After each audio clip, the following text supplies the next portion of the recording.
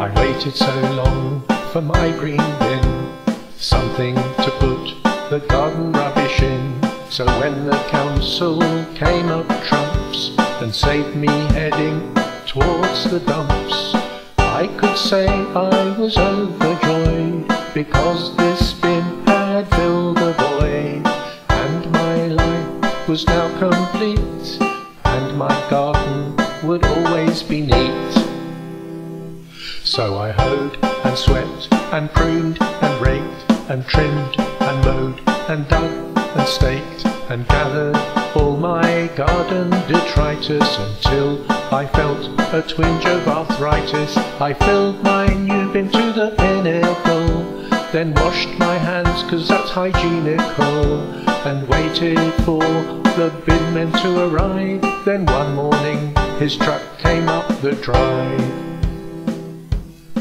Green bin, oh how I love my green bin.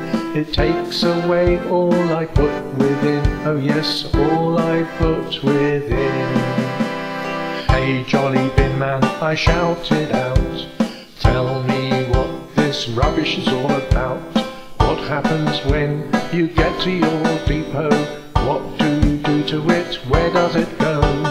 Well, young sir, he cheerily addressed me, it's all tipped into this big machine. See, where it's shredded and dried and tossed, then put into bags and sold as compost.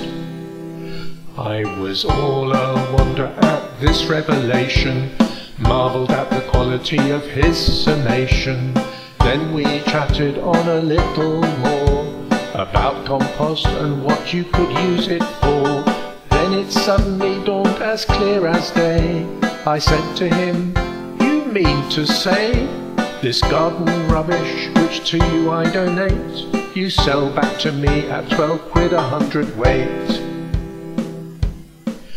Aye, he said, it's a jolly good ploy, one I've used since I was a boy. You know that where there's muck there's brass. If you don't like it, you can stick it on the grass.